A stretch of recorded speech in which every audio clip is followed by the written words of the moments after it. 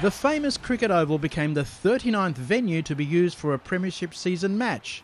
Melbourne hadn't won across the South Australian border in 15 matches over a decade.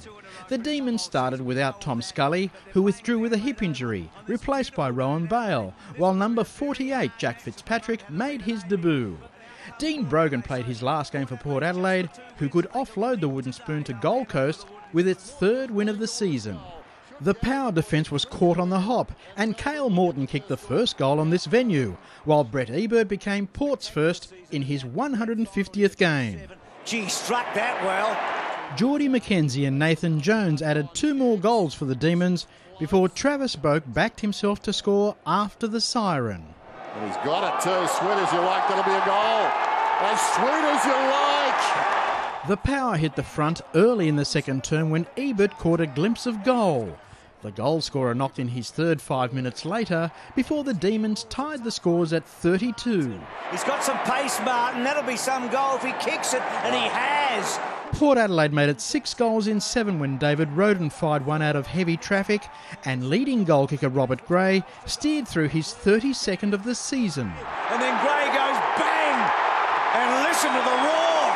Melbourne's leading goal kicker Brad Green made it 36 for the year with his second touch of the game. Matthew Bate got the Demons back within a kick. So Bate puts it through, and Melbourne shows some resolve right there. They were tested by Port, but they've got the last 2 goals. Inside the final minute, Mark Jamar put the Demons in front. Jamar gets the goal, Melbourne lead by a point. At half-time, Melbourne 7-11-53, Port Adelaide 8-4-52. Jones kicked his second goal of the game before 29-year-old Daniel Motlop knocked in a major in his final game for Port. Kicks it low and hard and kicks it through. McKenzie had 2 career goals in his previous 37 matches and bagged a double in this, while Jacob Surgeon needed medical treatment. Well, that's a real gash. You can see that there. One of the best of Motlop's 20 touches to date laid it on for Stephen Salopek. Motlop cleverly done to Salopek. Oh, that's Motlop. And Salopek finishes it. Jack Schultz booted his 31st of the season to stay 1 behind Gray, while Jack Trengove trimmed the margin to 2 goals at the final change. There's one they need. Jeremy Howe used his least preferred leg to get the Demons driving before Neville Jeddah's goal couldn't separate the teams once again. 84 apiece. Melbourne smothered the Power 5 times in 5 minutes and converted the turnover into Fitzpatrick's maiden AFL goal before most of the 29,000 fans rejoiced with Boak's boundary beauty. Boak the impossible angle, and he puts it through, and Port lead. Westhoff landed 2 goals in 2 minutes to give the Demons the slip inside the final 9 minutes. Starts the season with 4 and finishes it with at least that many.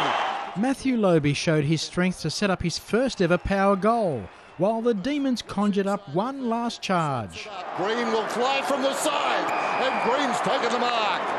They can win, Melbourne. What a remarkable game. Not enough, and the Demons' South Australian drought continues. Full-time, Port Adelaide 17-10-112, Melbourne 15-14-104. Oh, mate, I might come out of retirement after that. Oh, that's just unbelievable.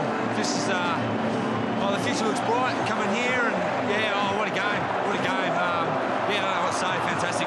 Charles Christian, Big Pond Sport.